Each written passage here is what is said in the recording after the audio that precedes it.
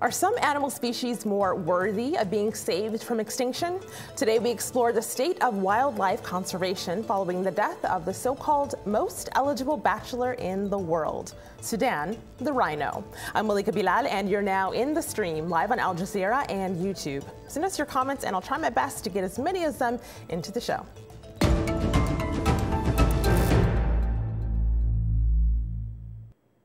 Sudan, the world's last male northern white rhino, died from old age on Tuesday, reigniting debate about the best way to preserve endangered wildlife species around the globe.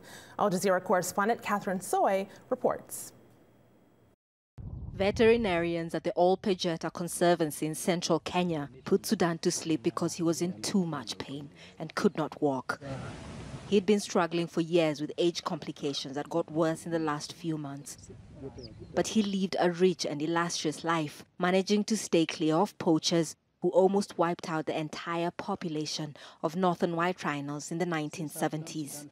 As Sudan got older, he became weak and his sperm count was low. So now researchers are working on ways to use in vitro fertilization to save the species from extinction. This will be the first of its kind, a delicate, expensive and risky process. We want to do everything that is possible. We even tried to keep them next to the southern white rhinos to see whether we could get Sudan to be a little interested. So we brought in new girls and we said, please, can you talk to them? And they are quite pleasant, they're nice, but he just didn't respond. Sudan was 45 years old, the equivalent of about 90 human years. So what's the significance of Sudan's death and how might it influence how we attempt to save other endangered species? Joining me on set to discuss, Jamil Mandima is the Director of Program Design and Partner Relations for the African Wildlife Foundation. Welcome, Jamil, to the stream. So I pulled up here on my laptop because I said this term a little earlier and I want to give our viewers a glimpse at where it's from. The world's most eligible bachelor, and this is part of a Tinder campaign, that's the online dating app, to raise awareness and at one point to raise funding for Sudan, who is now passed. What is it that has inspired things like this, campaigns like this, and tweets like this? Zingaya says the news was a devastating, but the best way to remember Sudan is by creating awareness through showcasing more stories on efforts and initiatives to save and protect the rhino. What is it that's inspired people like this to care so much? Why is this death significant? Thank you, Maliki, for having me talk about this very important issue that we care about dearly. It's no doubt that the death of Sudan is a stark and rude awakening to all of us as a global community that our wildlife is in a crisis. And part of the reason why we see this kind of innovation where people are campaigning to fundraise, one, to protect Sudan and all those imperiled species is because this is a real calamity. We are losing Africa's wildlife heritage, and this is happening fast and every day. So in as much as it is so sad to lose the most eligible bachelor in Sudan, I hope this comes as a rude awakening to all of us to say we need to do something because we cannot, as a global community, afford to see this iconic species disappear under our watch.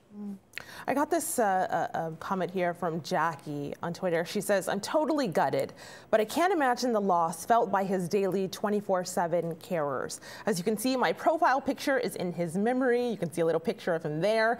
Wondering if the Conservancy will be able to breed another northern white rhino. So we know that there is an in vitro process. Explain to us the difficulty in making sure that this subspecies lives on. So again, wildlife are wild, so they do best and are adapted to breed and to live and survive healthily in a wild environment. The process of in vitro fertilization is artificial. We are aware that even for human beings where there's been more research, it comes with costs, with a lot of risks. So in the case of the northern white rhino, and try and breed to get them back to viable populations, it's going to take a lot of effort. It's extremely expensive. I think the numbers have been thrown out there in the media. Researchers and scientists are doing the best possible. But at the end of the day, I think that again should be just remind us to say Why should we wait until this stage where we need to invest billions of money to just get a population that in the past, not so long back, was healthy in the world, but because of our own selfish greedy, we have ended up in this situation like in the case of the northern white rhino. Well said. Jamil, I'm going to pause you for a moment there to shift the conversation just a bit to a practice that some animal rights activists would say is among the reasons that rhino, elephant, and big cat species are endangered in the first place, and that's trophy hunting. Animal rights and conservation groups in the United States recently filed a lawsuit against U.S. Interior Secretary Ryan Zinke, also head of the country's Fish and Wildlife Service, over a decision to repeal an Obama-era ban on the import of animal trophies, which the department will now review on a case-by-case basis. Here's Tanya Senareb, a lawyer for the Center for Biological Diversity. As the rest of the world is shutting down markets for elephants and their parts, the Trump administration has green-lighted wealthy U.S. trophy hunters to kill these majestic animals and bring them back to hang on the wall. Our lawsuit over U.S. trophy imports aims to ensure the administration hears from not just trophy hunters, but also scientists and the public at large, and informs us of their decisions. Elephants and lions are on the road to extinction. We need to ensure these animals survive and thrive, not shoot them for fun. Conservationists say approximately 5,000 African elephants are killed every year. But proponents of trophy hunting argue that the money big game hunters pay to go on regulated trips helps fund conservation efforts.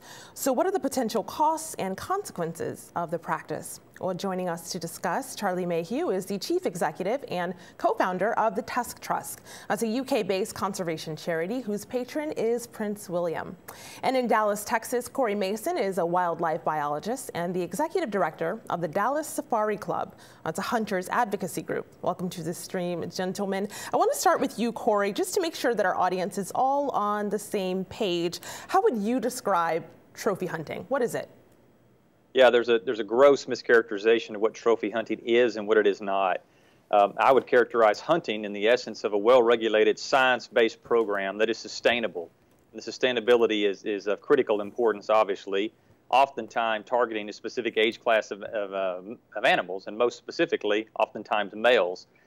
It should never be confused with poaching, which is an illegal practice, which is oftentimes the case, with which we much know the demise of a rhino, but that clear distinction needs to take place to have a conversation that has some merit base to it.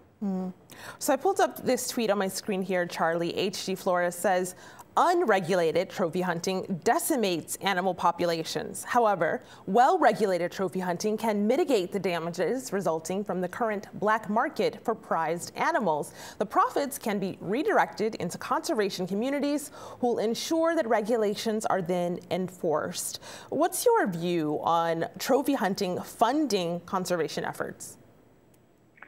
Well, the problem that you have right from the word go is when you talk about whether trophy hunting is regulated or not. And unfortunately, across Africa, we have a problem whereby there is endemic corruption often within the systems that are designed to supposedly regulate hunting.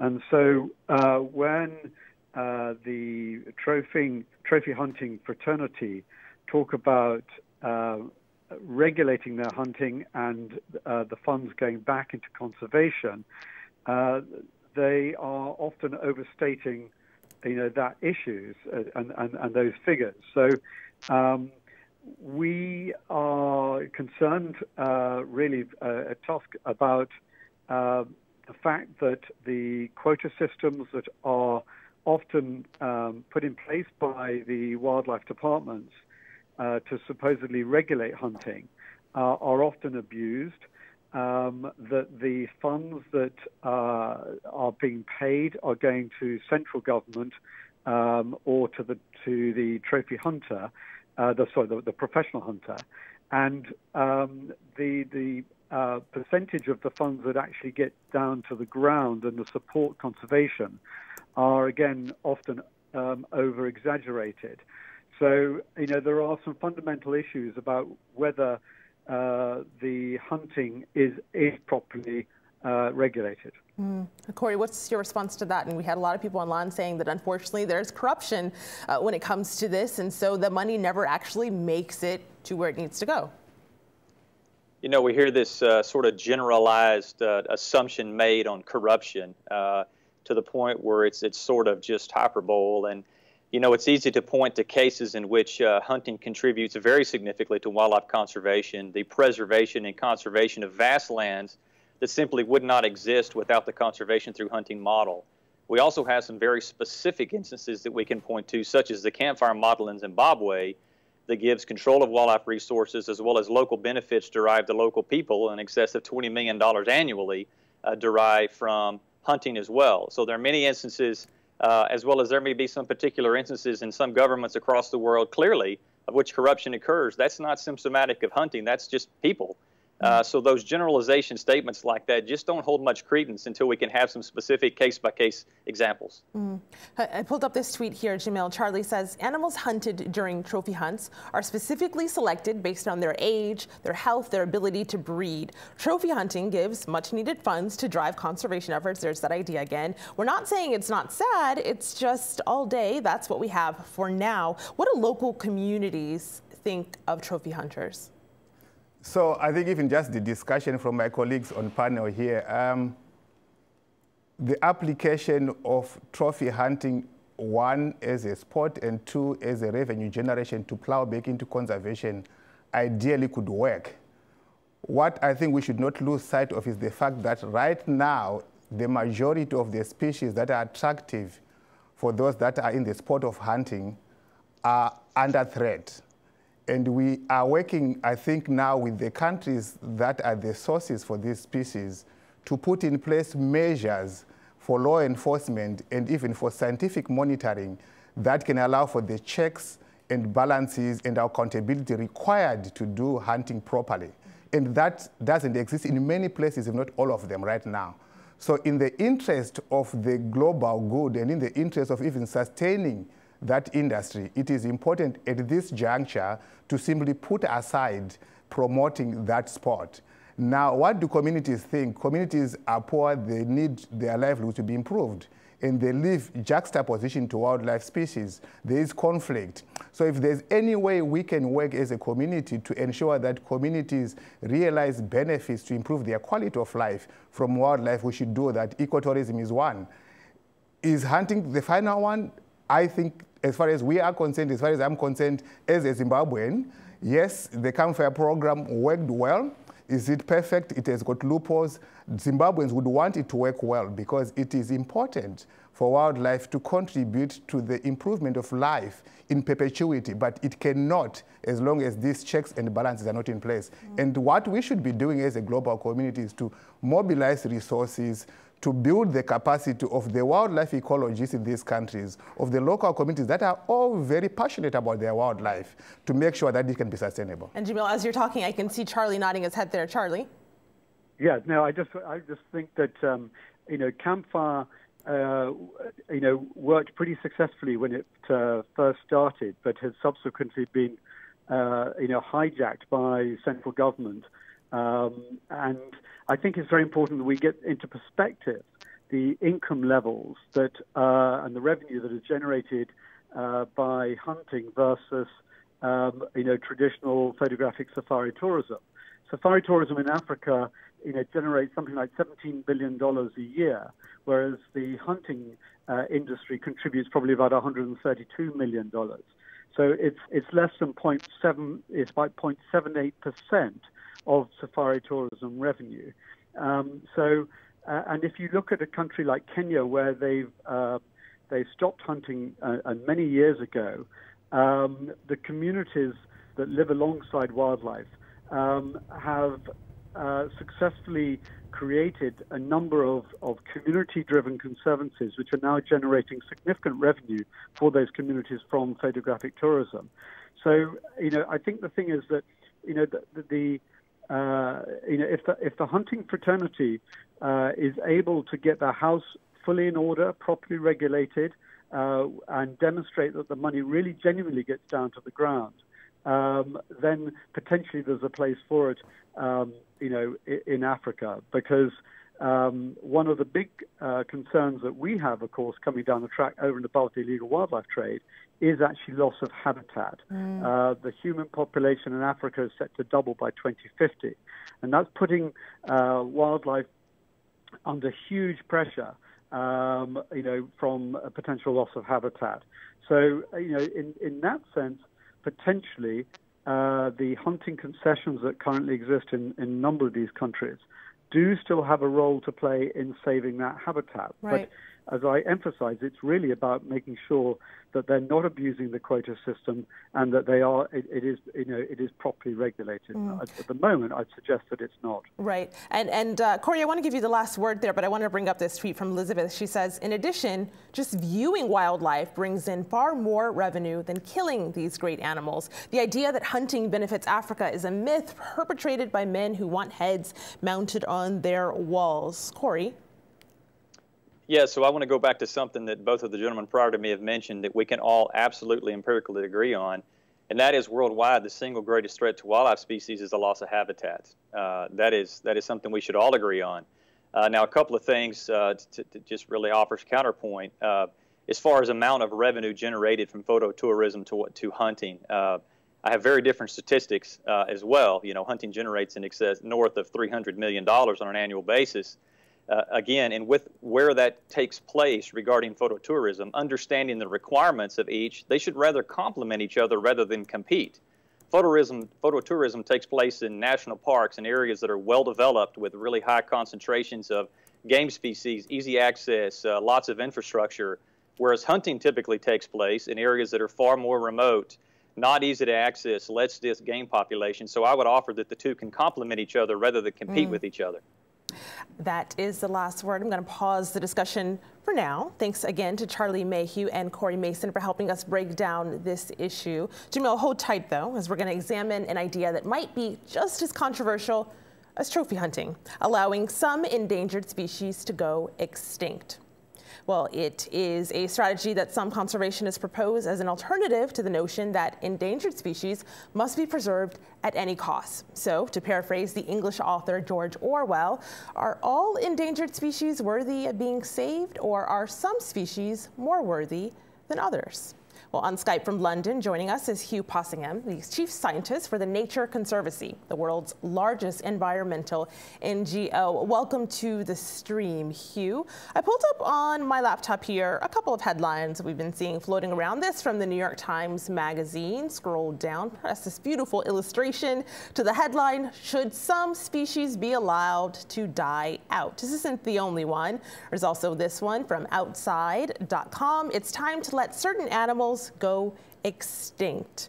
Hugh, talk to us about this idea. It's not popular, but is it the right idea? Well, we're already doing it, Malika. Species are going extinct currently at 1,000 times the background rate. So we are causing massive extinctions of species. The northern white rhino is just the tip of the iceberg. It's the tip of the iceberg. They're disappearing all the time. Australia alone lost two mammal species just in the last 10 years, and nobody particularly noticed. So our approach isn't about letting species go extinct. Our approach is using our money much better to actually minimise the number of extinctions by making much clearer choices about what we choose to keep. But in fact, that will slow the extinction rate down if we rationally invest. Just as if you rationally invest in the stock market, you will make more money. And you mentioned using our money much better. Jamil, that is because we had a lot of people online saying things like the amount that it costs just to protect Sudan, who we mentioned earlier, that last male white rhino, could have been used for other things. Well, so this is because the situation with Sudan and with most of the species now is a crisis. So the big question we should ask ourselves in line with that is, what got us to this situation?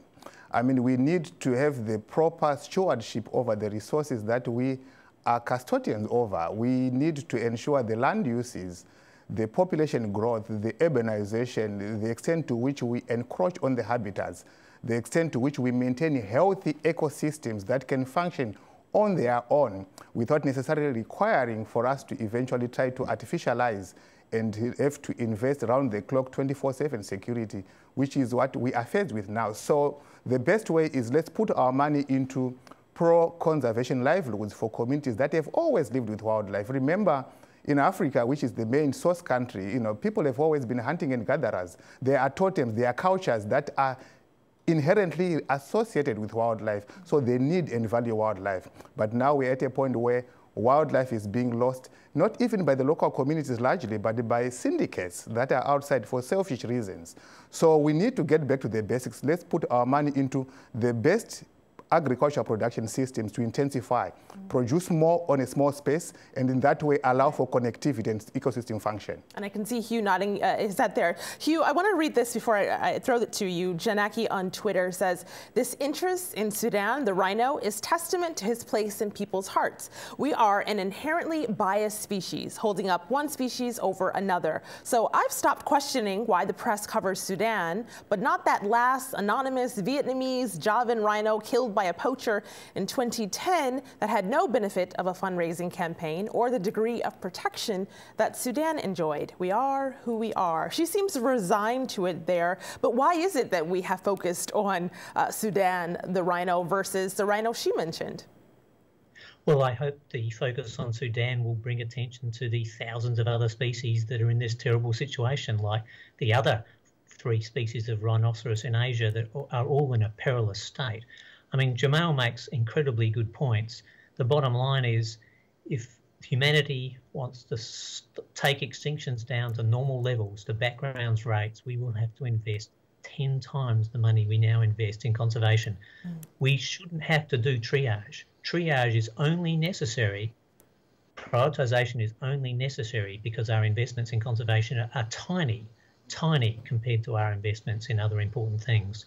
And one wonders, in 200 or 300 years' time, when half the species on the planet have gone, we'll be thinking about investments in defence. I mean, the defence industry is 100 times bigger than the conservation industry, if not 1,000 times bigger. Why did we spend all that money on things that don't benefit future generations? Hugh, I pulled up here from the WWF a species directory, and everyone can see this. The URL is there, worldwildlife.org, and you do a scroll through and you see that there are several critically endangered species, and then at the bottom it gets endangered and then it turns into vulnerable. But there's a lot of species on here and maybe not a lot of attention given to them. What other species should we be looking out for in your view, Hugh? Well, that list represents about, there are around about 5,500 listed vertebrates that are endangered in some kind. That ignores, of course, all the plants and the insects. So I would urge people that anywhere in your neighbourhood there is a species that's probably going to go extinct sometime in the next 10 or 20 years, and it's all our responsibilities to work on them. Some of them can be saved for $50,000, not $100 million. There are species within 10 kilometres of your house that need your help. You and now, they may be a plant, they may be an insect, they may be a small brown bird, but they're all part of biodiversity and they all need our help. Jamil, in about 30 seconds, if there's an animal you think we're not paying enough attention to, what would it be? Well, I mean, think of the group of tortoises. These are taken for granted. Think of the giraffes even. Think of a lot of other bird species. I mean, it's all about the balance of nature. So we are actually losing a lot of trophic relations in our ecosystems. And when we focus on the iconic ones, of course, in that process, there are kind of umbrella species that cover the other subspecies that are also endangered. You heard it there. That's Jamal Mendima. We also heard from Charlie Mayhew, Corey Mason, and in this segment, Hugh Possingham. Thank you so much. I'll give the last word to Benjamin on Twitter, who says, we desperately need to train a new generation in wildlife conservation. Sudan's death must not be in vain. We must save all endangered species. This is our duty as custodians of the earth. Thank you so much for joining us for this conversation. And of course, you can continue to follow the discussion about endangered wildlife online with hashtag AJStream. See you next time.